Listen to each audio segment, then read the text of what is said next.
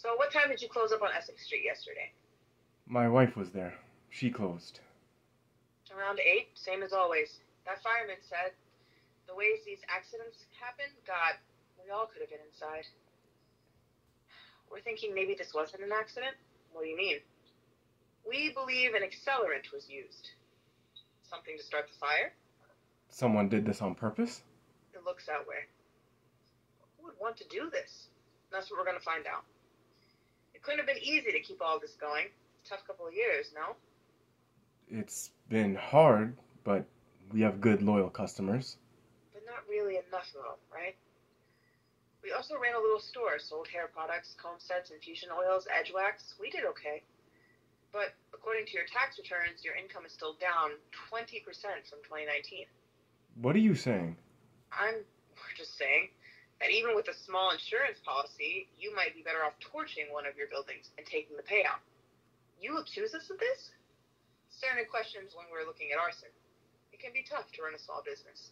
Don't tell me tough. I drove a limo for 15 hours a day to open our first salon. Our customers, our workers, we're all a family. We would never do that to them. Enough. Here, let me show you. Right here. We have no insurance anymore. We're opening. We plan to open another place in Ozone Park, inshallah. We were short on cash, so I canceled the policies. No, Muhammad. I did not even tell my wife because I didn't want her to worry. I'm sorry. You understand these are questions we have to pursue. Is there anyone who had a problem with you or your wife? Anyone who might want to harm your family business? Our old manager at Rafetna, his name is Sheikh C. He stole money from us. Muhammad fired him last month. You pretty mad about that? I had to force him out of the salon.